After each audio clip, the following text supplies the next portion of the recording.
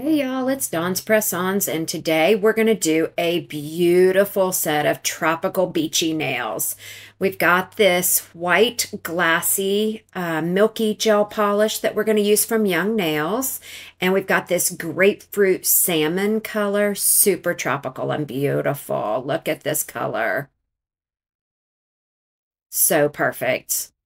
And then we've got this aquamarine, giving off all the beautiful Miami or whatever beach vibes. So pretty. These come together, let me tell you. Then we've got this iridescent kind of like a top that we can put over the top of it. Not sure if we're going to use this or not. We'll just kind of see. All right, we're going to start out by painting two nails with this aquamarine color. And we're going to do two coats on everything. So this is just the first coat. Let's just get some color down evenly over it.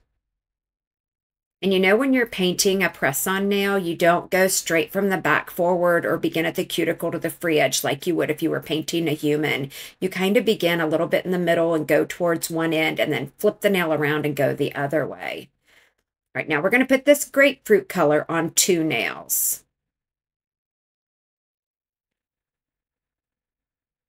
Again, using the same technique where we paint from one way and then from the other way. That keeps any of that polish from slipping around to the underside of the nail.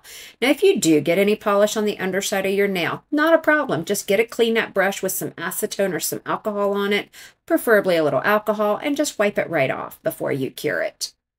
Here we go with that second aquamarine nail.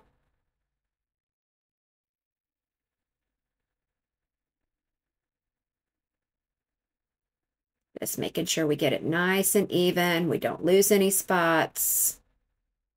And the second grapefruit nail, or nope, looks like we're going to do the white nail now. Let's do that beautiful white.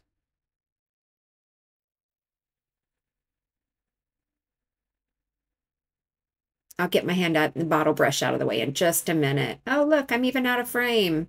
Imagine that. Here we go. Look at how pretty that is.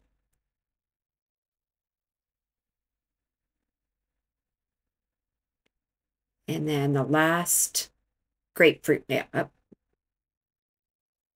looks like she touched the blue nail. So we're going to touch it up. Now let's do the last grapefruit nail. This is such a classic color combination. These colors pair so well together. And you could really stop right here, cure this, and call it a day. It's just really pretty. So we're curing that for a full cure, 60 seconds. Come out of the lamp and let's do them all again. And then we also coated them with matte top coat, fully cured that. And now we're giving them a wipe with a lint-free wipe and some alcohol to prime them and get them ready for stamping.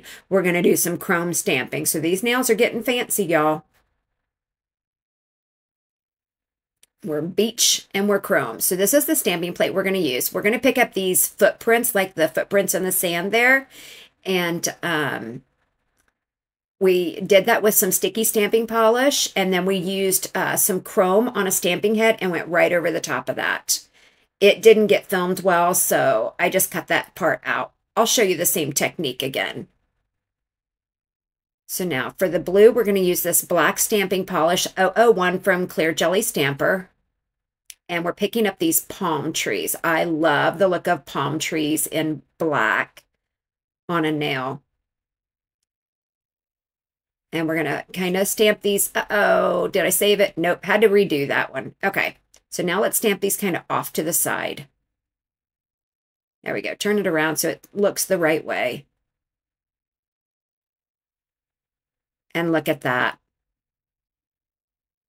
Those palm trees are beautiful. Now we need to get a sunshine over there in that upper left corner. And I think I want that sun that has the cloud going through it. It's a pretty classic stamping image. A lot of different stamping plates will have that. And I found one on my plate. So I'm just going to pick it up. I got to get all the things that were on there off of there. that came up with it because I only want that sunshine with the cloud to be stamped down. And let me just angle and put it right where I want it. There it is. And look at that. Perfect. I love it.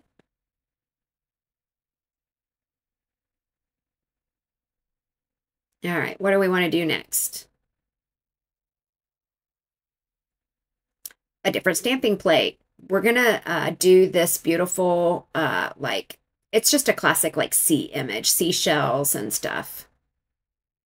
We're doing it in a white sticky stamping polish. Clean my stamper off real quick and pick it up. And then let's stamp it on this nail. There we go. I stamped it. Now you see that? That's the stamper head that I have all this gold chrome on. Just rub it on a nice even layer and then go over your sticky stamping polish with it. And look. Beautiful. Now we've got chrome stamping. It's just amazing. Look at that over there. Ah, so pretty.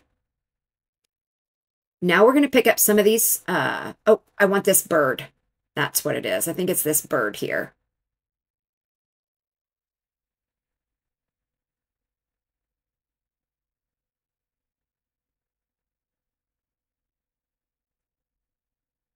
Working a little bit out of frame. Sorry, y'all. So there he is. That's the outline of a bird. And then I'm going to use this other one, and it's more of a filled-in bird. So we're going to have these two seagulls going across my plate there, or going across that one nail. Clean up everything off of there except for the one. So see, it picks up a whole bunch of stuff, and I just want the one bird. Gotta get all that stuff off of there. It'll transfer. Get the line, the sunshine, the other bird. Everybody's got to go.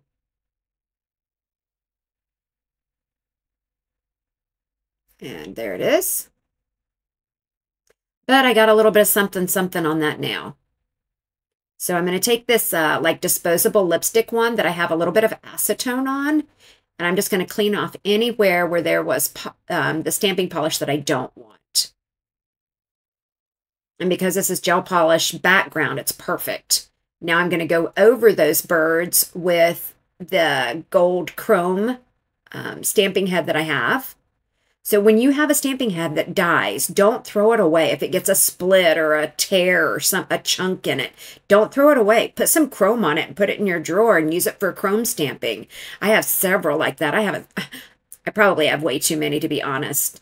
And I'm using the lipstick wand again to just clean up some chrome that I got on the nails. I'm not even sure what happened, but just want to make sure that this is super tidy and clean. Typically, the chrome will only go on to the where you've put it. So on the sticky stamping polish. Oh, okay, we're adding a little bit of gem gel down so that we can put some gems on this nail. I want to put a little bit of pearls and a couple of sparklies. And I end up working out a frame again. I know, y'all are shocked. So I'll show you the end result. There we go with the pearl. Let's put it on there. That's pretty much all y'all get to see, because then I pull it too close to me and you can't see, but I do.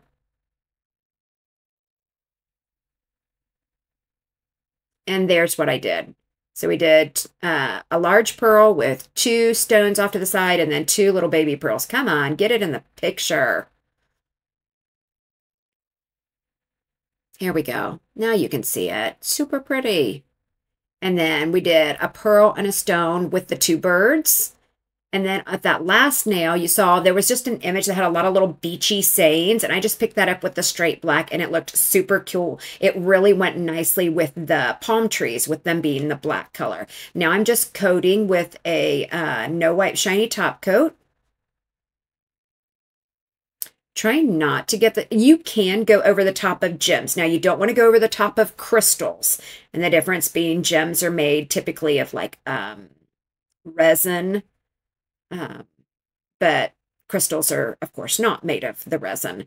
But you can go over the top of gems. Don't go over the top of crystals.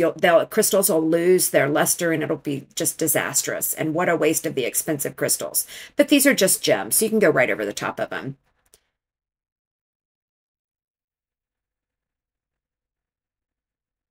She's actually taking the brush here and going up against them. And what that does is it deposits just a little bit of that top coat right around the base of the gems, and it really helps cement them in. Not enough to pool, but just enough to give them a little touch of adhesive as it cures. So we're going to get all of these painted with the top coat.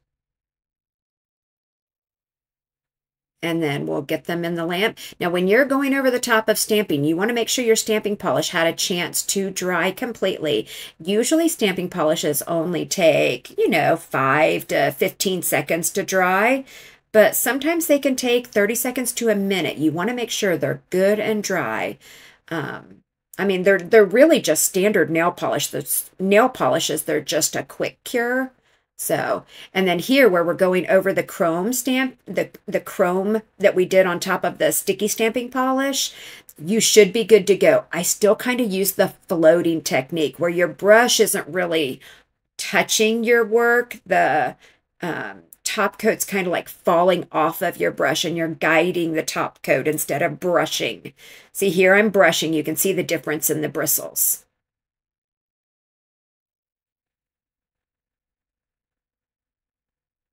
And then once I'm happy with my light line, I'll put all these in the lamp for a full 60-second cure.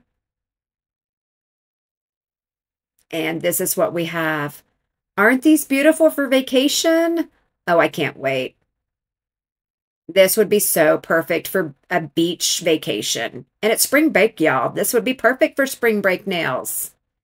All right, you guys know the drill. As a brand new press-on business, we appreciate each of you that see our videos and that push that like button. We need you for the like buttons and the comments and the subscriptions and the follows, and we appreciate when you do. Thank y'all for watching. See you next time.